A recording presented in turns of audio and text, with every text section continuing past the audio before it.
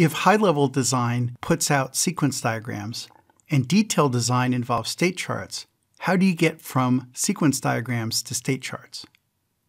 Closing that link is done the following way. Typically, there's a huge pile of sequence diagrams for a system.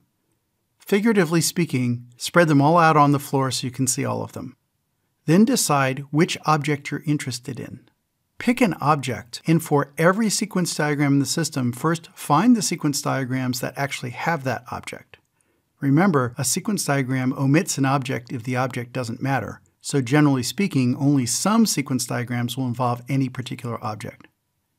On the sequence diagrams of the object, find the object and all the input and output arcs. In these diagrams, I've drawn red boundaries around to show you what they are. Look at the object from top to bottom every time an arrow originates or ends in the timeline, that arrow counts.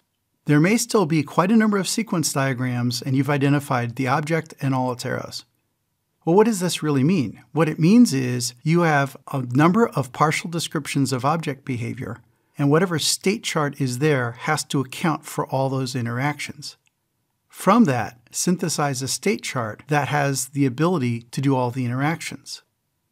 If you see two input arrows that are the same on different sequence diagrams, but produce different behaviors, that must mean they're accepted in different internal states, and so on. There are tools that can help support the synthesis, but they can be very picky about requiring absolutely perfect sequence diagrams that think of every eventuality. In practice, people aren't too bad at this as long as you narrow it down to a state chart for a single object, and you iteratively go back and forth between the state chart and the sequence diagrams to make sure all the behaviors are accounted for.